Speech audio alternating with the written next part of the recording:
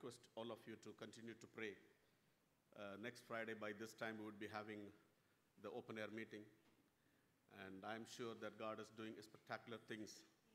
And the enemy is aware of it. Enemy tries to disturb us here and there, but God is on the move. Amen? And your prayers matters a lot because enemy fears your prayer, by the way. Amen? So when you pray, the kingdoms of darkness will be shaken, and the light of God will pierce through, and it will bring forth what God has in store for us, and we will see the great victory. And whatever the seed you are sowing in your prayer and by your investment, you will have a great harvest, the rich harvest, you are going to have it. Amen? And we will come back with the spoils. We will share it when we come back. May God bless you. Before we proceed, the word, let's bow our heads in prayer and then we'll move. Spirit of the sovereign Lord, fall afresh over us this evening, O God. We depend on you, O God. We trust in you, O God, O my Master. We look up to you, O God, for you to speak to us this evening in the name of Jesus. Father, your word, O God, O my Master, will pierce, O Lord, our hearts, our marrows, our joints, O God, everywhere, into our spirits, that, Lord, O my Master, anything which is hidden, your word will bring them out, O God, expose everything this evening in our lives so that, Lord, we'll be able to walk a glorious walk, O my Master, in front of you in the name of Jesus, O God. Lord, we do not want to go back the way we came in, O God, but we want to go back with transformation, O God, with the Lord, O my Master, confident that we have met our God. God has spoken to us in the name of Jesus. Lord, this evening especially I ask you, O God, circumcise my lips, circumcise my heart, that, Lord, O my Master, that I will not speak anything out of my own, but, Lord, every word will come forth under the unction of your Holy Spirit in the name of Jesus, O God. You receive the glory, you receive the honor, O God, because your word, O Lord, will deliver us in Jesus' name. We bless you. In Jesus' name we pray. Amen. Hallelujah. The title of the word is, it's high time. Amen. It's high time for everything. We will see what is the high time for, and then we will move on. It's high time that we move in right direction. It's high time that we realign ourselves to reach the destination. It's high time that we work diligently in the kingdom of God. It's high time that we take over the land for Christ, amen, for his glory. It's high time that we come out from every lethargy. It's high time that we get rid of extra loads which are pulling us down rather, and shake them off from our journey to meet our Savior in the mid-air. It's high time that we prepare ourselves to present to the groom when he comes. That's what we are going to see. What is the high time today? And this is the time, such as this, God has given us to, come out from everything. The spiritual atmosphere is polluted so much, and every day is getting worse. If you see, today is worse than yesterday, the spiritual atmosphere. And tomorrow will be worse than today. And every day it is getting worse.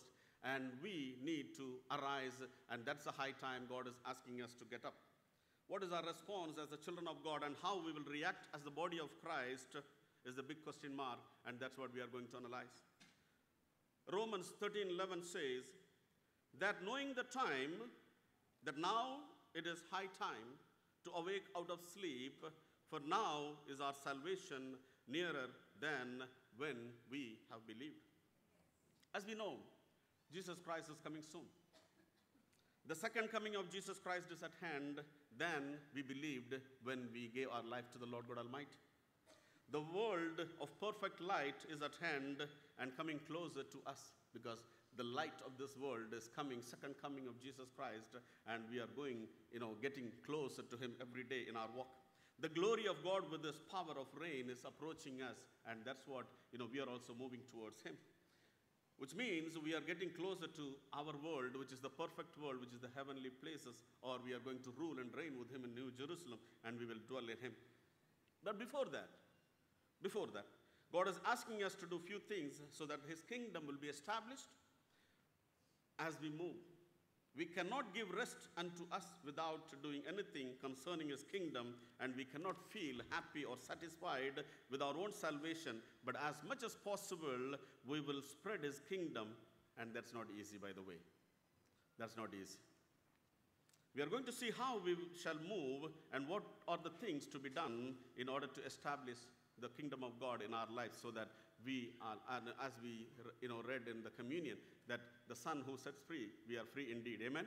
Hallelujah. And that's what we are going to see.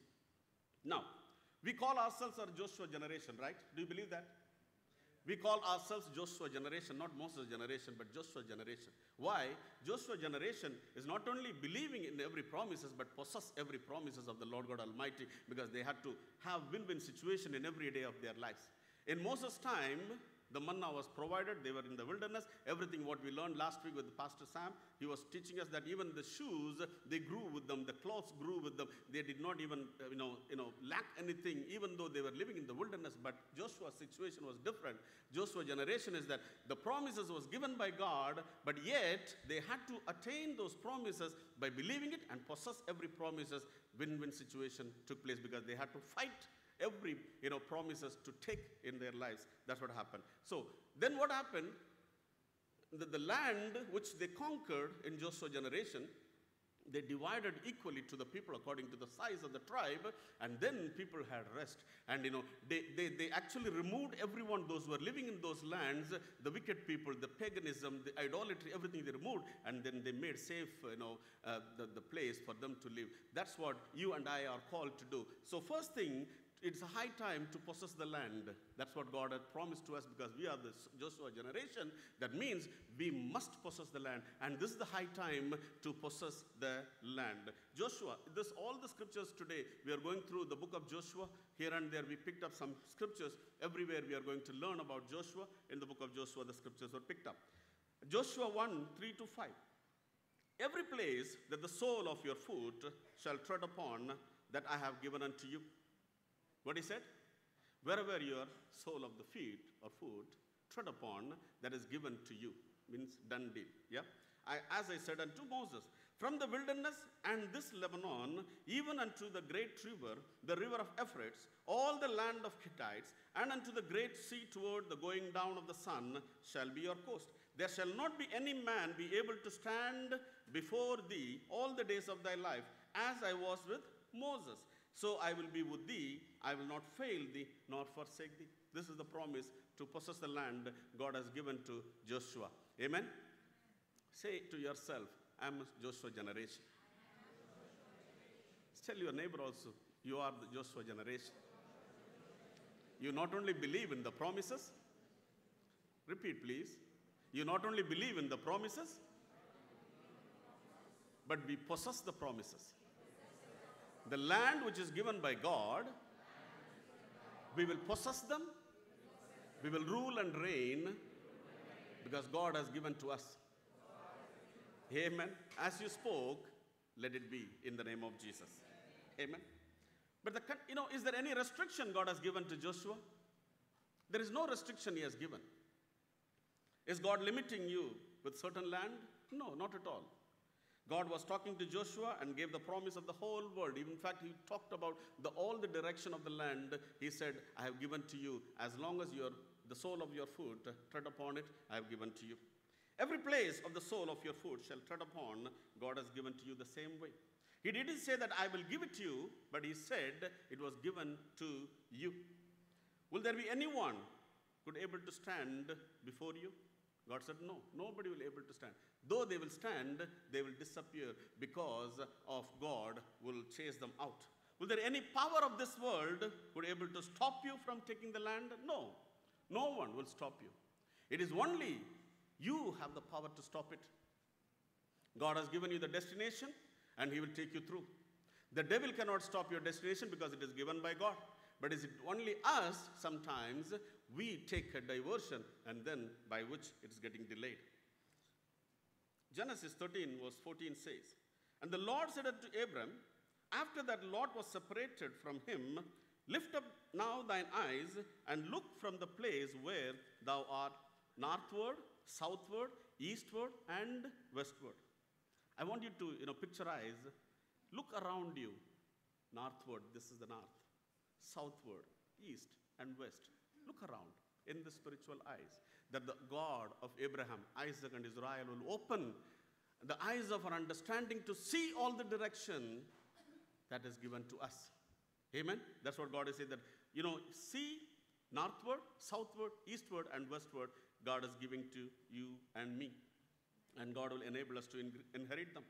After we see with our spiritual eyes, God wants us to do an important thing also. It's not only you just picturize everything, because Abraham could not see everything by his physical eyes, by the way. Whatever his physical eyes could see, he had it beyond that. But yet, we are the spiritual children of Abraham.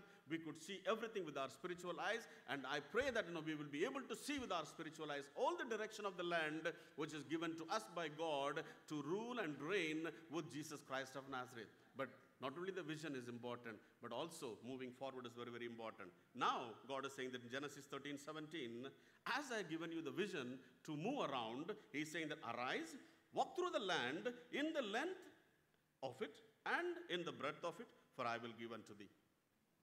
Now, if you see Joshua 1:3, what God said? Wherever the foot of your soul tread upon, I have given to you. It's a past tense and done deal. But here, what he's saying, arise, walk through the land in the length of it and in the breadth of it, for I will give unto thee. That means we must go and walk into that land, then only it will be given to us. Amen? It's a difference between, having a vision. Vision is given by God and provision will be given by God alone. And then the action required by us. The moment we start to move, it will be given to us. It's not done deal yet. That is why most of us, or rather all of us, going closer to the land where the milk and honey is flowing. Amen? It's high time to take the land. By the way, if you don't take the land, the enemy will take it. And rather, already the enemy has the possession over the land. But it is up to us to go and just chase the enemy out.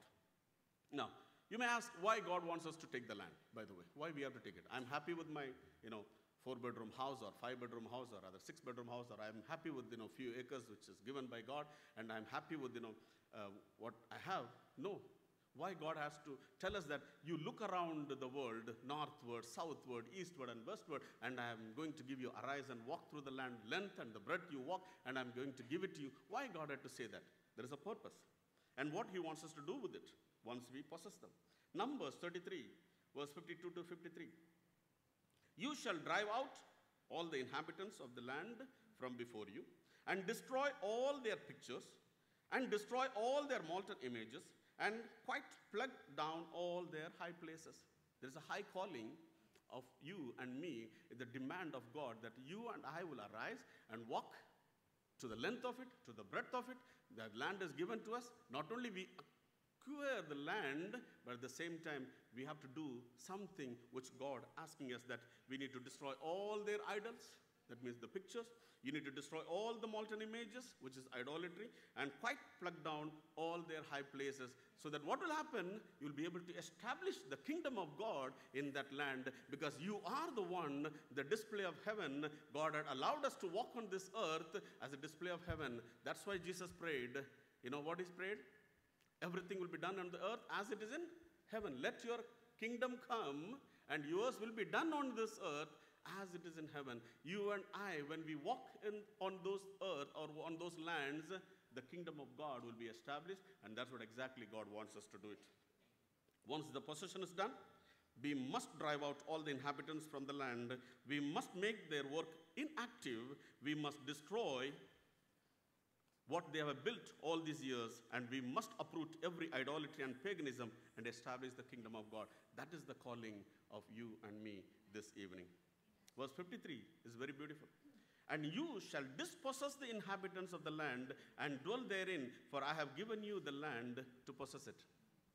By the way, I remind you, you confessed by yourself you are Joshua generation. Amen. And when the land is given to you, you must destroy every pictures. You must drive out every idol, the molten images, and you must uproot everything which is of the devil. That's what you have already confessed, that you are the Joshua generation. And now you are called to dispossess everything which is built by the people or inhabitants of the land and dwell therein, because I have given you the land to possess it. When you possess the land, the demon cannot stay near you, by the way. The devil cannot stay near you. If it's staying nearby, that means we put our hands on the shoulder of the devil and we walk with it. No. Amen? The devil cannot stand, because you already called to dispossess everything which is inhabited by the enemy. We must dispossess them who had the hold on the land thus far. We must dispossess every inhabitant from the history. We must erase them from the record and write the new laws of God. That is the calling. It's a high time for us to go and write the laws of God in every land and uproot everything which is done by the devil and destroy every pictures and demolish every molten images and dispossess the enemy's inhabitants, and then you establish the laws of God. And that is the calling this evening God is calling us. Now will you say, I am a Joshua generation? Amen. Amen. May God bless you, because we are Joshua generation, whether you like it or not. We are Joshua generation, and we are called to possess the land, and it's a high time to possess the land. Not only we have done two things. Leviticus 18:25 also says, and the land is defiled, therefore do I visit the iniquity thereupon it, and the land itself vomiteth out her inhabitants. The wickedness is high rampant. The land itself will vomit the wickedness from its own, because you have trod upon those lands, and you are called to dispossess everything which is enemy planted in that land, and you are called to establish the laws of God, the new oracles of God for his glory. It's high time to cleanse the land. Amen. You not only possess the land, but what do? You destroy the pictures. I'm repeating again. You destroy the molten images, and you destroy everything which is built by the enemy. And then what do? You dispossess the inhabitants. Not only you dispossess the inhabitants, but you will do what? You will cleanse the land completely by the blood of the Lamb of God, because it's given by God alone. Then when the blood of the Lamb of God is sprinkled upon the land becomes holy. Amen. And then you make the habitants of God in that place by the presence of God, ushering into the presence of God. The land was defiled by the inhabitants. The land is demoralized by the wickedness. The oracles of God was defiled by the sinful lifestyle. But we are called to cleanse the land. Can I hear an amen for it? We are called to cleanse the land for Jesus Christ. Amen. Every rubbish must be removed in the presence of God, because there is nothing can stay in the presence of God. And you must protect your territory, by the way. It's not only the land I'm talking about. In the spiritual realm, maybe, it's our own home, I can say. It's our own lifestyle. It's our own children's life. It's our own marriage. It's our own finances. Anything you name it. Our territory must be protected, because it is holy, because you and I are called by God Almighty, and we are washed by the blood of the Lamb of God, and we must be holy, because everything in us must be holy, and our territory must be protected. May it be your home, may it be your field, may it be your children, may it be extended family, may it be your city. This is the time we ask God to give us the strength to possess the land. Amen? We must ask the Lord God Almighty to give us the strength to possess them in Jesus' name. To possess the land, we must follow God's strategy. This is the first step, the promise of God, that you will possess the land. Amen? The promise is given by God, and just I mentioned what and all you need to do. But to carry on all these things, there are certain things God is demanding. We must follow God's strategy to possess the lands. To inherit the land, we need to follow his command. To dispossess the enemy, we need to abide his orders. We cannot just go and dispossess everyone who is living. You cannot do it. They are actually better than us. They are stronger than us. You cannot dispossess them until unless God is allowing you to do, until unless God is chasing them. But he is asking you, arise and walk to the length of it and breadth of it, and I have given to you, or I will give it to you. That's what God is saying. To dispossess the enemy, you need to abide his orders. To possess the land, we need to unlearn our own logics. Amen? We have our own logics and systems and strategy, but we must unlearn everything. For example, those who learn driving in India, it's very difficult for them to get the license here. First, you need to unlearn everything what you learn. Because there you show the hand right, and you go left. Yeah? You put signal right, and then you go left, right? But when you come here, when you put signal right, you have to go right. So you must unlearn everything. It's better for us to, not to learn license there and come learn here. It's easy for them to get the license. But if you are a good driver in India, it's very difficult to get the license here. Amen. Because the signal you will not wait. In the red you will not stop. But here you have to stop. So to possess the land which is given by God, we need to get rid of unlearn certain strategy, which is our own logic. We need to unlearn everything. We need to depend. Because here you are not going to fight, by the way. You are going to do certain things spectacular, not like the world you are going to fight. You don't have to do it. But God is saying that be present yourself in the army. Just see what God is doing it. So, our own logics, our own understanding, and adopt His instructions to avoid the wilderness. His ways are different than ours. Amen? Now, this is the high time to set the battle orders to possess the land. We cannot do it our own strength. We need to have a set of battle orders which is given by God. Time to set the battle orders. It's high time that we understand the battle orders, by the way. If you're in the army, you better understand the battle orders, otherwise you will be missed. It's high time that we follow the battle orders. It's high time we observe His orders to win the battle. The battle orders are different from the worldly strategies. Very strictly, God says, it is different from your logic. It's different from your understanding. It is different from the worldly system. Joshua 1, 6-8. This is the first strategy. Be strong and be of good courage, for unto this people shalt thou divide for an inheritance the land which I swear unto their fathers to give them. You need to do only two things. What? Be strong and be courageous. Be of good courage. For unto this people all the lands will be divided. Unto us all the land will be divided, as God has promised us. Only be thou strong and very courageous, that thou mayest observe to do according to all the laws of God, which Moses my servant commanded thee. Turn not from it to the right hand or to the left, that thou mayest prosper whithersoever thou goest. Amen? You don't have to turn from the strategy of God. You don't have to turn from the strategy of God to the right or left, but follow Him. Then He says, the book of the law shall not depart out of thy mouth, but thou shalt meditate therein day and night, that thou mayest observe to do according to all that is written therein, for then thou shalt make thy way prosperous, and then thou shalt have good success. This is the manual we believe, right?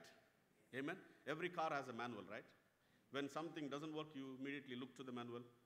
99% we don't understand what is written. Yeah? But still we read it, we try to find out. I remember once me and my brother Ag, we were in Chhattisgarh. We were coming back from Chhattisgarh. Midnight we were driving. Our tire got burst. We were there 2 hours, I don't know how many hours we were there, trying to remove the stepney tire. One was reading the manual, one was reading this, everyone is trying to do, and I went below the car and tried to, unscrew but we don't know. Finally, we decided to stop one guy, the truck guy, and by the way, that area is like, most of the Naxalites living, and nobody was stopping the car, and it was heavy rain. It's midnight. Nobody was stopping it. One truck driver, he had the audacity to stop the truck, and he came. Within a second, he pulled the chain, the tire fell down. Amen. So, here,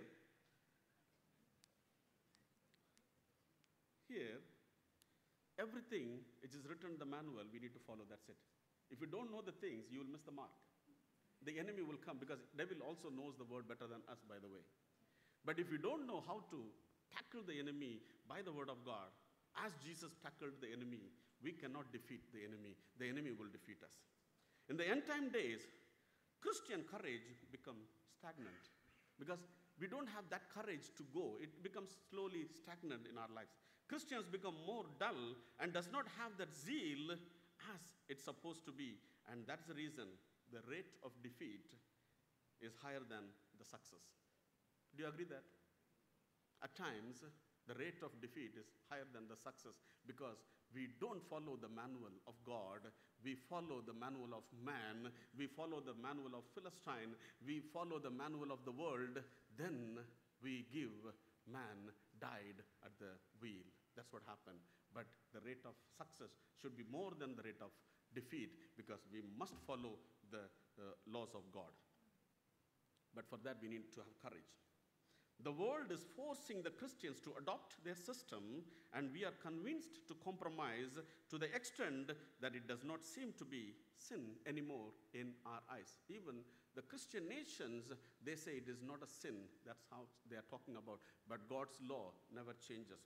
Once we were newly born again, our spirits were longing for His presence and ran after His presence. But over a period of time, it has become less, and that made us busy with the world and not ready for the service of God. And we don't have that courage. And our courage for the Lord has become stagnant. Though God had promised Joshua that no man should be able to stand before him, listen to this. Though God had promised to him that no man will be able to stand before him, yet it was on condition that he should use all the military skills and obey his word of all the means. Even though you don't feel to obey, you must obey. Amen? Someone said, this is like a medicine. Even if you don't like it, it is bitter, just eat it. It will do its part. Whether you like the taste or no, don't like the taste. Sometimes when you read, it is talking everything against of your life because, God is saying that, Lord, this is not for me maybe. No. When God is speaking to us, let us take that word and then, put, action on that word. That's what it means. Yeah? His word, even though we don't feel it, we must obey. God will not have them or anybody of us. God will not forget about the world. God will not have us if we refuse to obey Him, by the way. He will not have us in His team. If we refuse to obey Him, He will just chuck us out, and then He will carry on with the vision. But we need to have. Now, courage is not the absence of fear, by the way. It's different. Courage is different. Faith is different. And strength is different. I'm talking about courage. Courage is not the absence of fear. Courage is controlling the fear. Amen? Courage is what? Controlling the fear. That means you subdue every fear under your feet and you move in courage. That's what courage does. Yeah? And then courage is what? Ability to face whatever happens without being overcome by fear. That is what courage does. You may have fear, but you subdue every fear and then you move on. That is courage. You may have strength. When someone comes, when thin man comes, maybe I'll think, he's a thin man, I can beat him up because I'm strong. That is different, by the way. That is strength you may think about because you see your ability in your body. But courage is different. Courage is totally different. That's what biblically, the classical example is what? The whole army of Israel was waiting 40 days between the valley. Waiting for whom? Fearing of this guy Goliath. They were not even going near him. Saw the picture of him, saw the statue of him, then, like nobody can go near him. Yeah, because they saw the strength, but inside he must be fearing. Yeah, but nobody was taking a first step to go. But who had the courage? David had the courage. Do you think that David could beat him up? No. David is a strong man? No. But David had the courage to go forward. That is what God is asking. So strength is different, courage is different. God's saying two things. Be strong and have good courage. Good courage is very, very important for you and me to face every situation. Because when anything happens, what we do? We immediately go to the balance. Oh, okay, I have this much, so I will solve it. Okay, what has happened? Okay, this happened. Okay, maybe we will solve it through this. Now everything is gone, imagine. Every strength is gone. Every resources is gone. What you will do? You need to have courage. So God is asking all of us to have courage. But what we do, we try with all our strength everywhere, but we don't have a courage to move forward. And that's what exactly 40 days they were in the wilderness. They were in the valley, between the valley, not going near Goliath.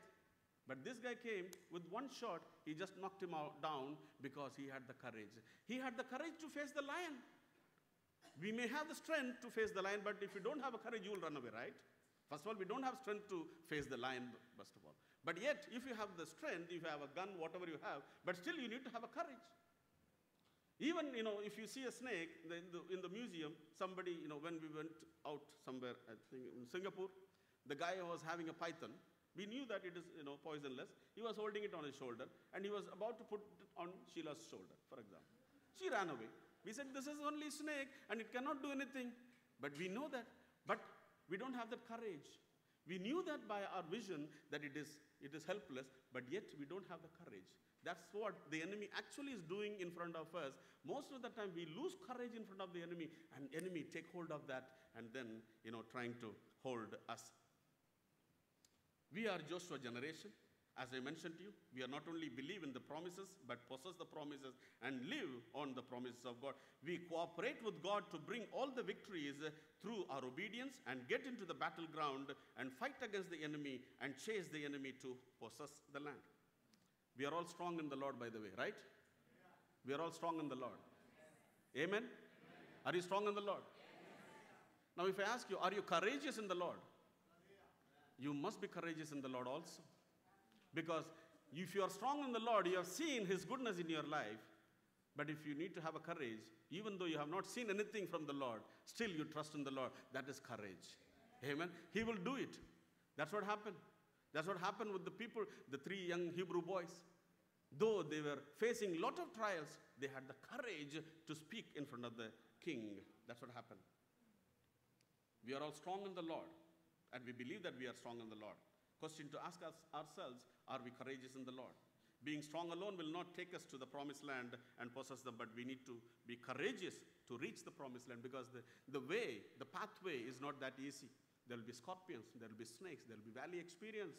Everything will be there. You don't need strength to overcome. You need to have strength, but at the same time, if you don't have the courage to overcome all the valley experiences, then you will not, cross over, but you will stay back. Courage is the willingness to take action, and it is an effort. It is an effort. Strength comes within, but courage comes from God.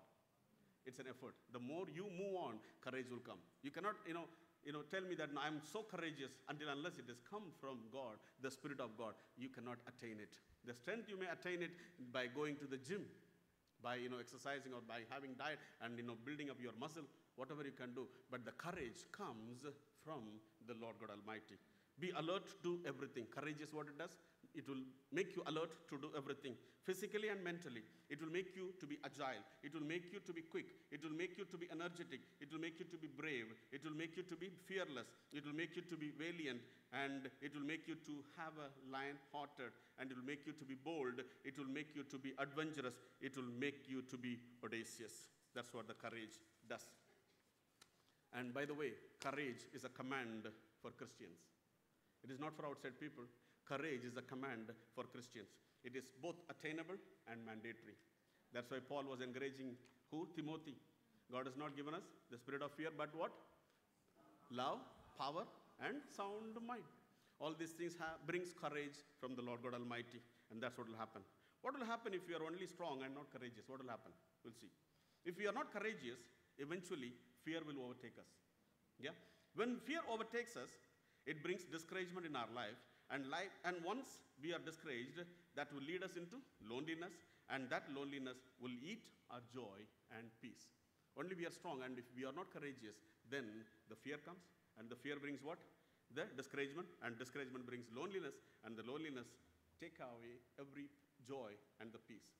That's why God is saying that 2 Chronicles 15:7. Now, you men of Judah, you men of AGC, you women of AGC, you little angels, you youth of AGC, I can say, be strong and courageous, for your work will be rewarded. Amen. Everything you do for yourself, for the Lord God Almighty, everything, because even for you, you do something, it is because for the glory of God, you are doing it.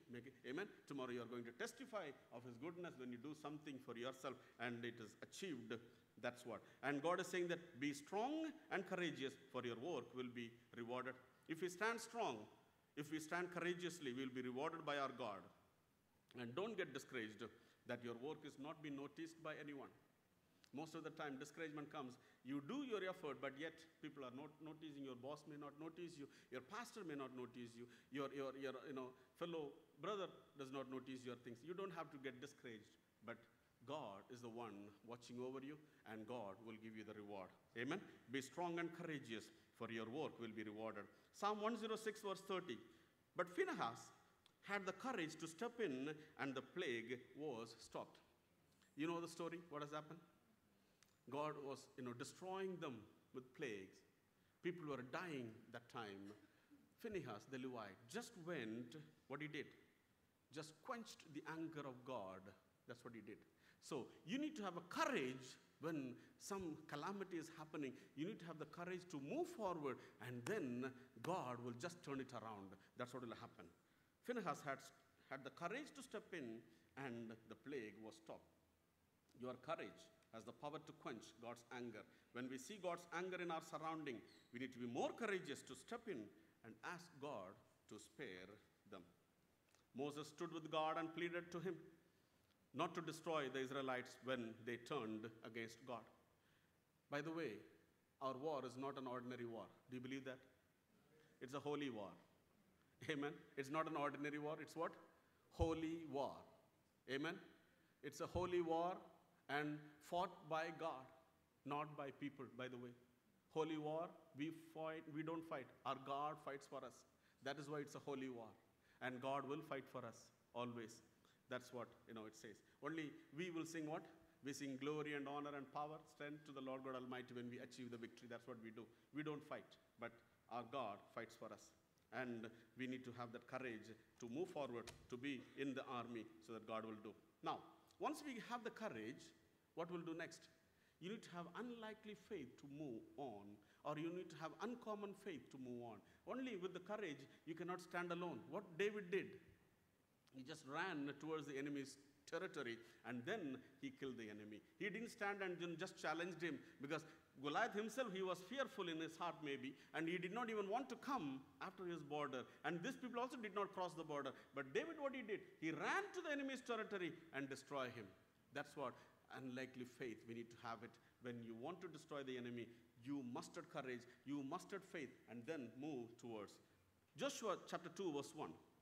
Joshua son of Nun sent out Shittim 2 men to spy secretly, saying, "Go view the land, even Jericho." And they went and came into an harlot house named Rahab and lodged there. Joshua 2:23. So the 2 men returned and descended from the mountain and passed over and came to Joshua the son of Nun and told him all things that befall them. Verse 24. They said unto Joshua, "Truly the Lord hath delivered unto our hands all the land, for even all the inhabitants of the country do faint because of us." Have they seen by their eyes? No, they have not seen. But they had the faith, because the king sent the soldiers for these spies. They heard about the spies, and he sent the soldiers to catch them and bring them, so that, because the fear actually already gripped in their hearts. Now, if you remember the story backward, when Moses sent 12 spies, 2 came with good report. So the percentage ratio is what? 1:6, right? 6 person, 1 person came with a good report. 12 person went, 2 came with a good report. Now Joshua, what he did? He reduced the numbers. He sent only, how many? 2 people he sent. That's what we said, right? He sent Shittim 2 men to spy secretly. Chapter 2 verse 1.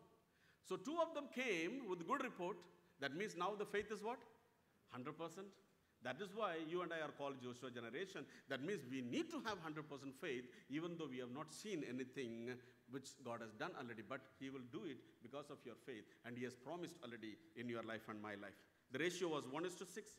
That means 16% of faith was operational. And disunity came among the 12. As a result of lack of faith, what happened? And due to disunity, all the people who are 20 years old and above fell dead in the wilderness, except those 2.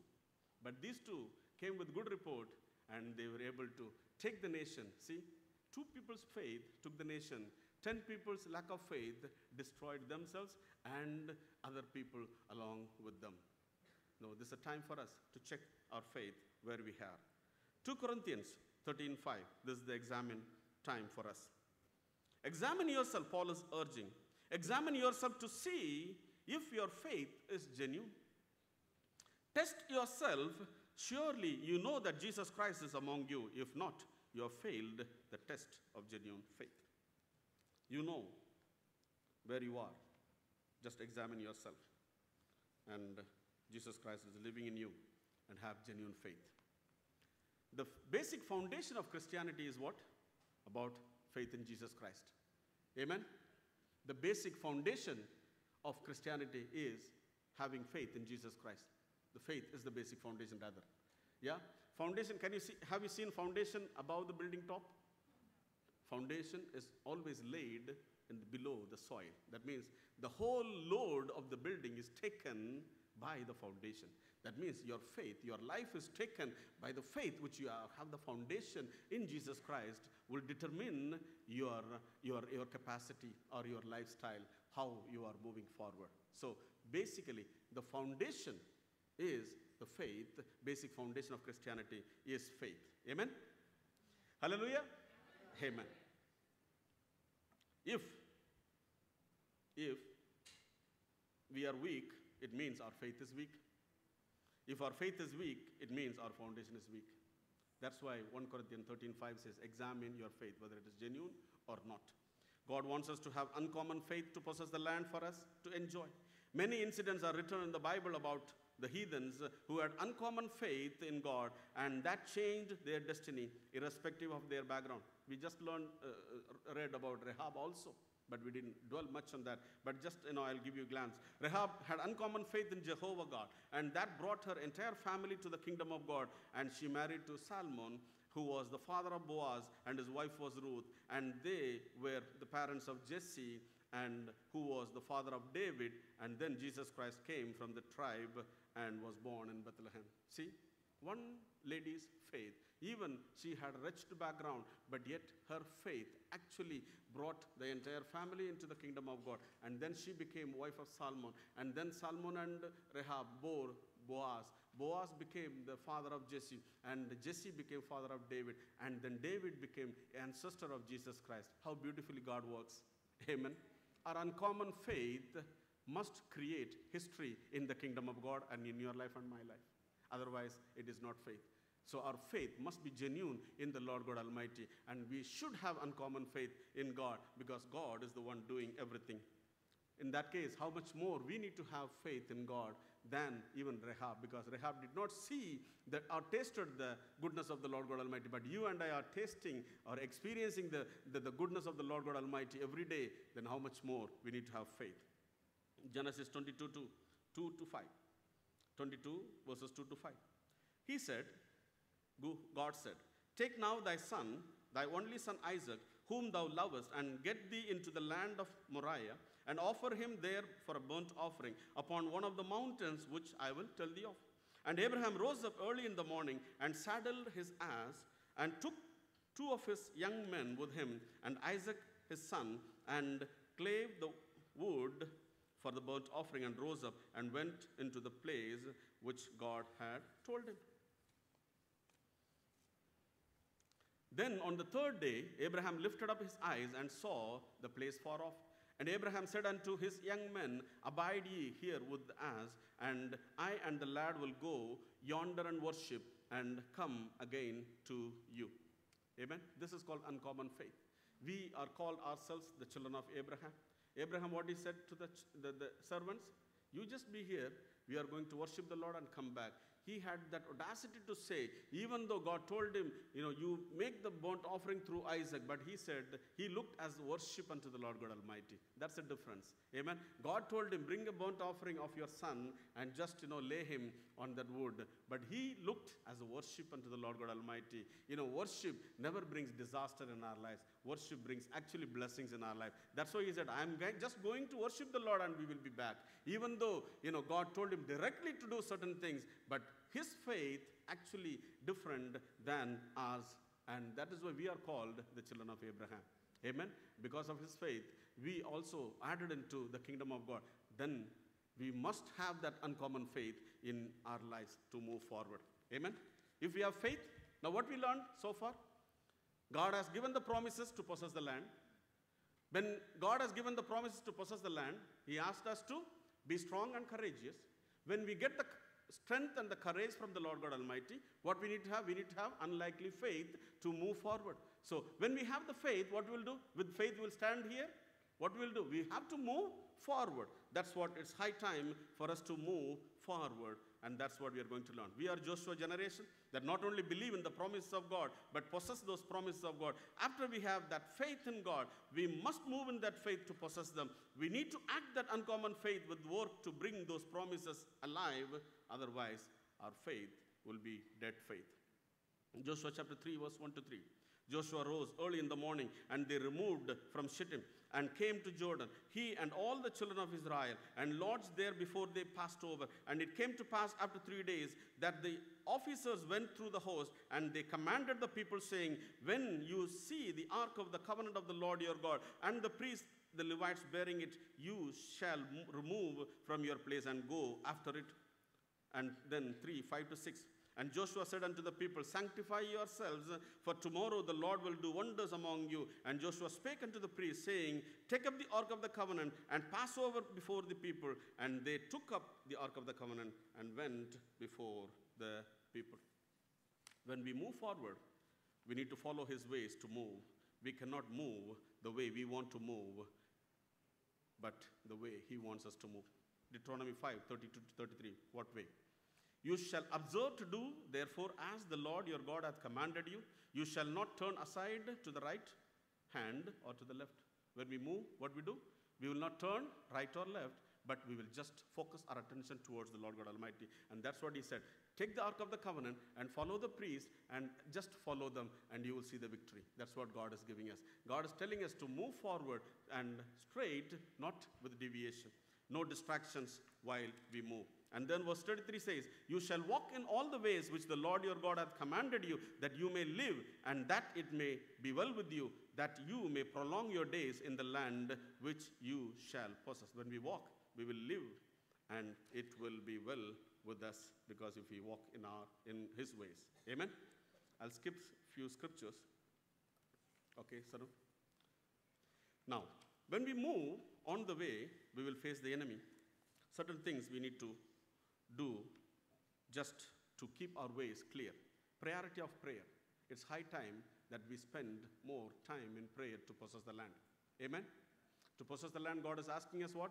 To be strong and courageous, and then to have uncommon faith, and then move forward. When we are moving on to the destination, we must spend time in prayer, and we must set our hearts priority in prayer.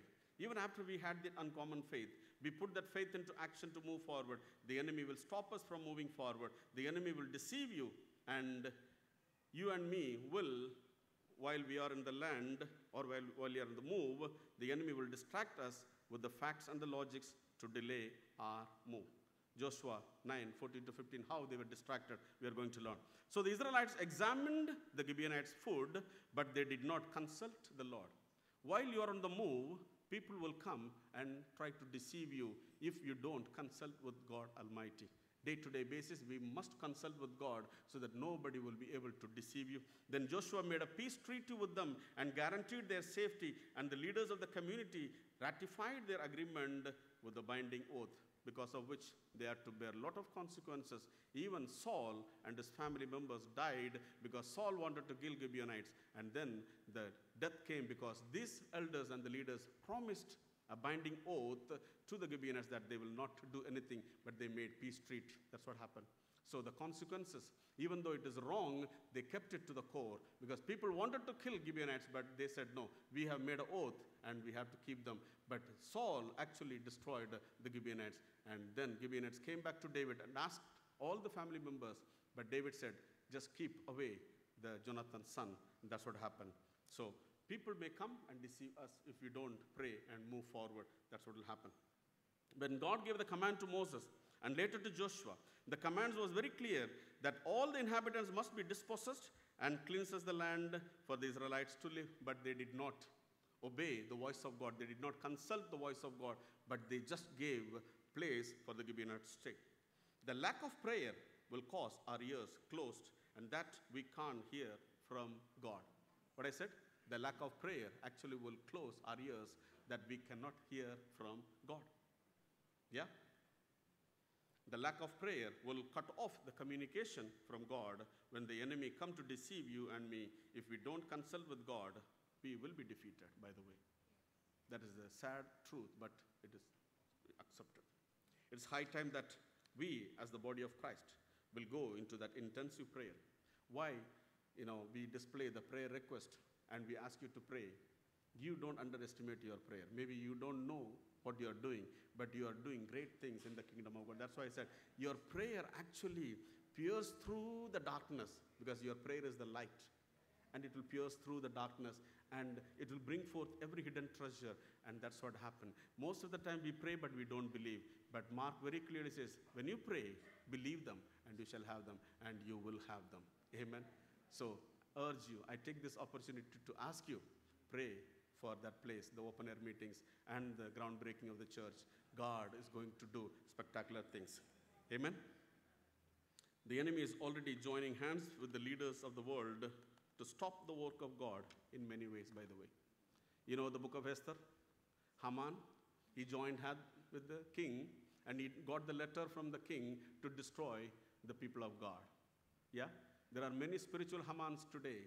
They join hand with the leaders and just writing the decrees against the people of God and trying to destroy the people of God. But don't be fearful. God is raising more Mordecais and more Esthers. The decree will be reversed. The decree will be what? Reversed. Before the appointed time. The enemy has appointed time to destroy us, but just God reversed it. At the same time, the decree has been reached to the places where these people took over. But what was the key? The prayer. What was the key? The prayer. What she said? If I perish, I perish. But you go and declare a fast. I am also fasting with you 3 days, and you will see the victory. That 3 days of fasting and prayer changed or reversed the decree of a king. Amen. Do you think that your prayers help, useless? No.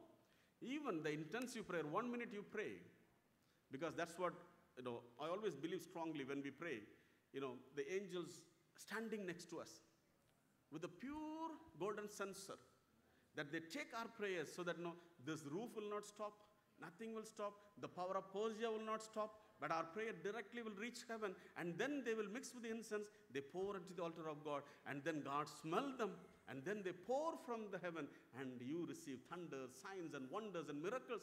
Why it is written in Revelation 3 and 8? Why it is written? For us to understand the prayer of the saints has more power. Imagine when you pray in the morning, you are 200 people, 200 angels are taking your prayers. There is a traffic jam, but yet they have their own way to reach heaven. Your prayer is not hindered my prayer. My prayer is not hindered by your prayer, because we are praying unto one God. Amen?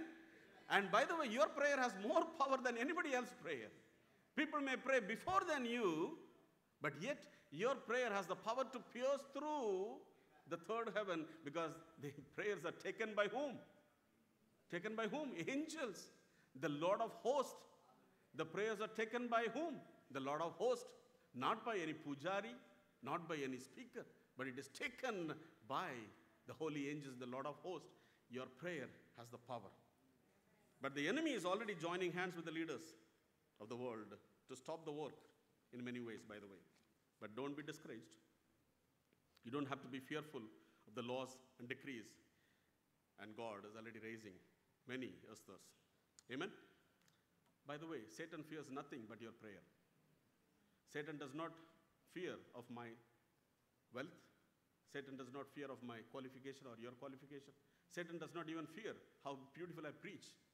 But Satan fears the moment you start to pray. Amen? Satan fears because your prayer brings the presence of God. Your prayers actually brings the Lord of hosts in your attention. And then the prayer brings the worship unto the Lord God Almighty. And then when you go, the enemy must be destroyed, because you prayed unto the prayer hearing God and prayer answering God. Even Isaiah 65:24 says that even before they finish it, I will go one step ahead and answer every prayer. That means God is waiting with answers for your prayers. Have you prayed today? Amen. I put a quote today in my Facebook page. Prayer is what?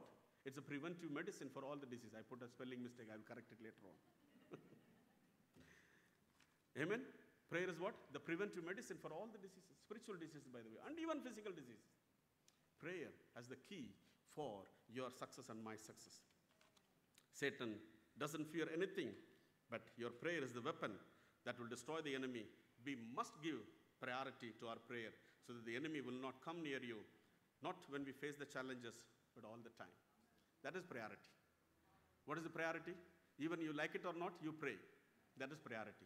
Even, you have nothing to ask, Just you pray. You usher into the presence of the Lord. You worship the Lord, and then things will happen. God takes it serious when you pray. You don't underestimate your prayers. Your prayers are so precious in God's eyes, and God is waiting with answers. That means He just wants us to pray. That's it. Open your mouth and pray. There is a saying, the miracle is in your mouth. But I may say that the miracle is in your prayer. Amen. The moment you pray, the miracle is happened already. Amen. Whatever the situation you are in, it doesn't matter. Your prayer will enable you to come out from every challenges, by the way. Only prayer has the power to change your situation and my situation. And we have seen mighty miracles through prayer in this church, and God is witness, and you are witness. We have put the prayer request for everything. Most of the time we put it in the group, and we ask everyone to pray. Why? Because the prayer is not a light thing. Prayer has the power, and the enemy must get away and run away from you and me, because the enemy cannot show his face when you and me pray for something. That's what will happen. Amen? Also, prayer is the oil for that fire on the altar. I said something. Prayer is what? Is the oil for the fire on the altar to burn in the presence of God. If we don't pray, the oil will not be supplied to the fire on the altar, and then it will burn out. Pray constantly so that the fire on the altar will never burn out in Jesus' name. Pray constantly and consistently. Joshua 8:30. Joshua built an altar unto the Lord God Almighty, Israel, in Mount Ebal. Yeah? So create an altar of prayer in your house, wherever you go, and that will bring the presence of God Almighty, and the enemy fears your prayer. Because when you pray, what will happen? You usher into His presence, and then you worship the Lord God Almighty in your prayer, and then God will speak to you. That's what we are going to see. Word is the strength to the battle. Nothing else. Not your weapon, but the word of God is the strength to the battle, and then we will close it. The word of the Lord is the knowledge of the Most High, and there is nothing above His knowledge. I said, possess the land. To possess the land, you must be strong and courageous.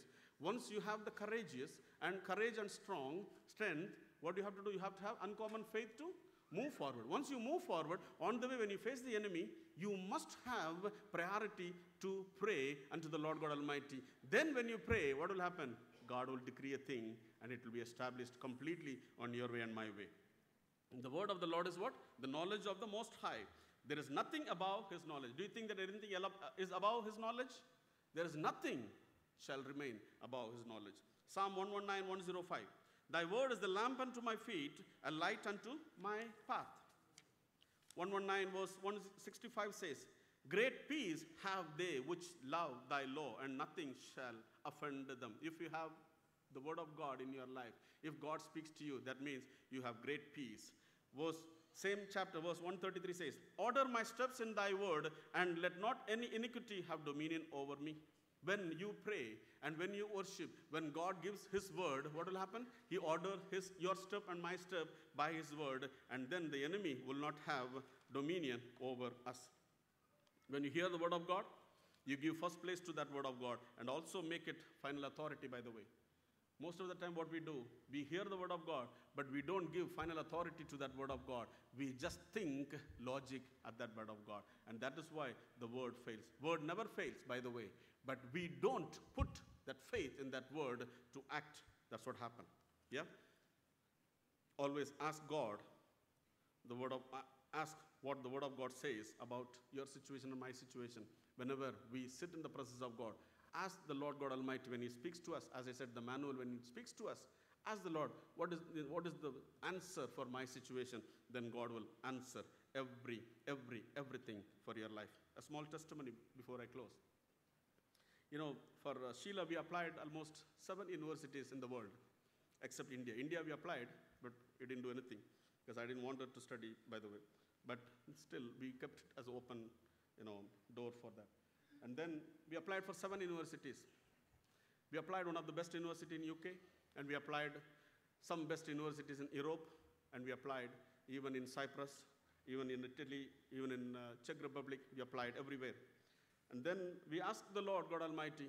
UK is the best education, as everyone knows, but we didn't have money to pay that much. We were thinking our bank balance. We were thinking our, focus of our forecast of our finances, everything, but then we couldn't do anything. So we told one thing to the Lord. Lord, if Sheila has to go to UK, then you close every door, then we will take it. This is from you. And I was talking to one of my brother here in the church. I said, no, I'm just waiting for God's sign. He said, no, don't wait too much for God's sign.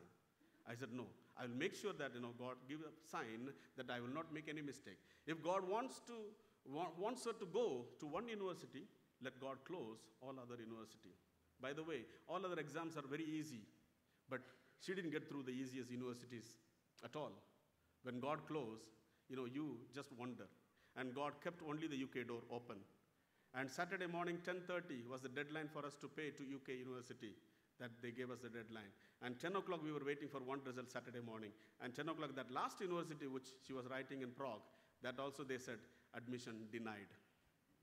And then 10:30, we went and paid for UK University. And that's what God confirms. Amen? Your prayer, it is for the glory of God. We just ask the Lord to provide everything. But what I'm saying, God will provide. When you pray, God will show everything. Your prayer has the power. I said, Lord, I don't want to make any mistake. I don't want to show myself, a great man, I put my daughter in UK. No, I don't want to do that. But if it is your will, let it happen. And you know the best for her. And that's what God will do in your life and my life. Because God actually, asks us to pray much. And not only that, Matthew 4:4 says, He answered to the devil also, it is written, man shall not live by bread alone, but every word that proceedeth out of the mouth of God. We must constantly feed on the word of God. Amen? When you feed on the word of God, what will happen? The faith which is in your life is fed by the word of God. And then your spirit becomes agile. It will build us up and it will strengthen our faith. Hebrew 4:12 says, the word of God is quick and powerful and sharper than any two-edged sword, piercing even to the dividing asunder of soul and spirit, and of the joints and marrow, and is a discerner of the thoughts and intents of the heart. The word has the power to reach everywhere. When you pray, when you worship, when He sends forth the word of God, His word in our situation, it will pierce through everywhere. That's what I said. But the sad state is, I want to say that there will be famine of the word of the Lord. It's not that word of the Lord will pass away. No, heaven and earth will pass away, but the word will never pass away. The word will never pass away. Amos 8:11 to 13. It says, there will be time of famine for the word. That's why it's very important for us to pray much, so that the word of God will be stored up while it is found. There will be a time, even if you want to have the word, you will not be able to find. You will not be able to find. It's not that His word will pass away, as I said. Heaven and earth will pass away, but His word will never pass away. There will be a time that we will face famine to find the word of God. But this is the time. That's why I put the topic. It's a high time. It's a high time to have a courage. It's high time to possess the land. It's high time to have unlikely faith. It's high time to set the priority in order and then move forward. It's high time to pray much. It's high time to, have the word of God in your life and my life. Amos 8:11 to 13. Behold, the days come, saith the Lord God, that I will send a famine in the land, not a famine of bread, by the way, not a thirst for water, but of hearing the words of the Lord. And they shall wander from sea to sea, from the north even to the east. They shall run to and fro to seek the word of the Lord, but shall not find it. It should not come for us that we will be rich always in the word of God. For that, we need to store this manual in our lives, that even you are in the wilderness, like Jesus Christ was taken to the wilderness, but He spoke the word of God to the devil. It is also written, it is also written, it is also written. He did not see the circumstances, but then He chased the devil away. And I pray that this will never happen to us, the famine of the word of God. But we will neglect the world. We will neglect the world, but we will accept the word of God while it is near. Otherwise, if you neglect the word while it is near, it's very difficult to find the word of God. By the way, your prayer actually will usher God to come and speak the word of God. Amen? Your prayer has the power to bring the presence of God. And then you'll be able to lift up your face unto God, and He will speak to you. Once He's decreed, everything is settled down because His word has the power. Amen? Hallelujah. Let's all arise in the presence of the Lord. And then we'll close in prayer. Romans 13:11. That's what we started. Knowing the time, as I mentioned to you this evening, knowing the time, and that now it is a high time to awake out of sleep. For now is our salvation nearer than when we believed. Amen? The time is high time now. If at all we are sleeping, spiritually, it's a time for us to get awake from the sleep.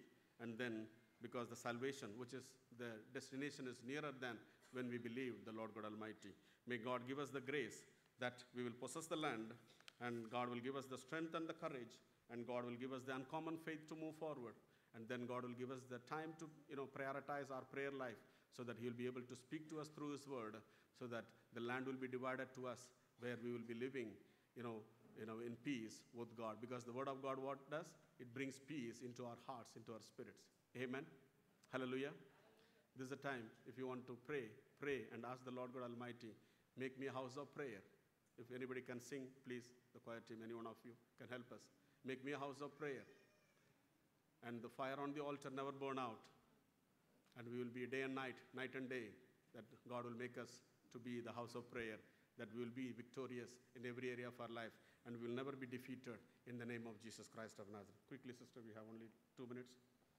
Thank you, Father. You can pray unto the Lord God Almighty, that make us a prayer, house of prayer, that the fire on the altar will never burn out, but He will make us a house of prayer, and that will bring victory in your life and my life, where we'll be able to possess the land and live a victorious life in the name of Jesus Christ of Nazareth.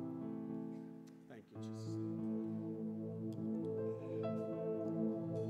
Let's cry unto the Lord God Almighty to make us a house of prayer. Make me a house. It's our personal cry unto the Lord. Make me a house. Let's mean it when we sing it. A house of prayer. Lord, make me a house. Make me a house of prayer. A house of prayer. May the fire on my altar never burn out. May Let the this be our cry fire on this my evening. altar never burn out. May the fire on my altar never burn out. Make me a house of prayer. May the fire on my altar never burn out. May the fire on my altar never burn out. May the fire on my altar never burn out. Make me a house of prayer. Lord, make me a house. Make me a house of prayer. A house of prayer. Lord, make me a house. Make me a house of prayer. A house of prayer. The fire on my altar never burn out. May the fire on my altar never burn out. May the fire on my altar never burn out. Oh, make me a house of prayer. May the fire on my altar never burn out. May the fire on my altar never burn out. May the fire on my altar never burn out. Oh, make me a house of prayer. Yes, Lord. Make us a house of prayer, O God.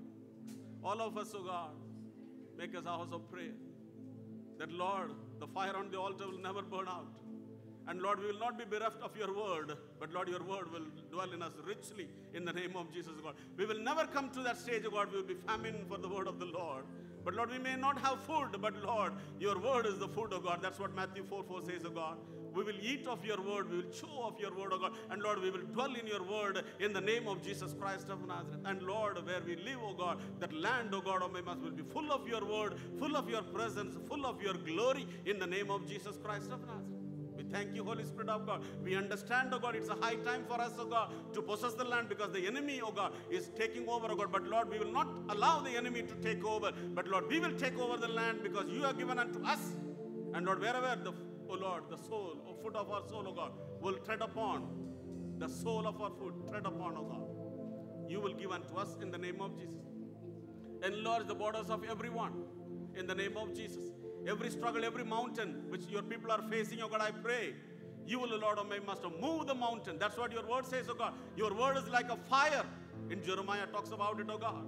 Your word is like fire and hammers, oh God, oh my Master, every obstacles in the name of Jesus Christ of Nazareth. Let your word breaks everything, oh God, as a hammer breaks the stone. And Lord, every mountains be broken by your word in the name of Jesus Christ of Nazareth, oh God. Every poverty be broken, oh Lord, by the hammer of your word in the name of Jesus. Every unemployment be broken by your word in the name of Jesus, oh God. Everything, oh God, oh my Master, which your people are facing, may it be, oh God, of infirmity, may it be, oh God, breakthroughs they are looking for, oh my Master. Lord, break, oh God, oh my Master. And Lord, let the breakthrough come in everyone's life in the name of Jesus Christ of Nazareth. We give you praise. We give you glory.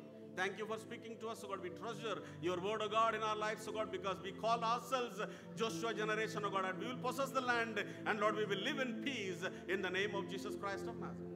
Thank you, O God, for your congregation, O God. Faithfully, O God, they came to, O Lord, O my Master, worship you, to offer their sacrifice unto you. I pray, Almighty God, bless them in the name of Jesus Christ of Nazareth. Bless each and every child in this church. Bless each and every child in the womb in our church, O God. Bless each and every single and youth in our church, O God. Bless each and every couple in our church, O God. Bless each and every elders and leaders in our church, O God. Bless every job, marriage, finance in our church in the name of Jesus Christ of Nazareth, O God. That your people will never lack any good thing in the name of Jesus, O God. Your people will be rich, O God, in cattle, in silver and gold, in faith and in your word in the name of Jesus Christ of Nazareth, O God. Bless them, O God, as the Lord, they go out from this place.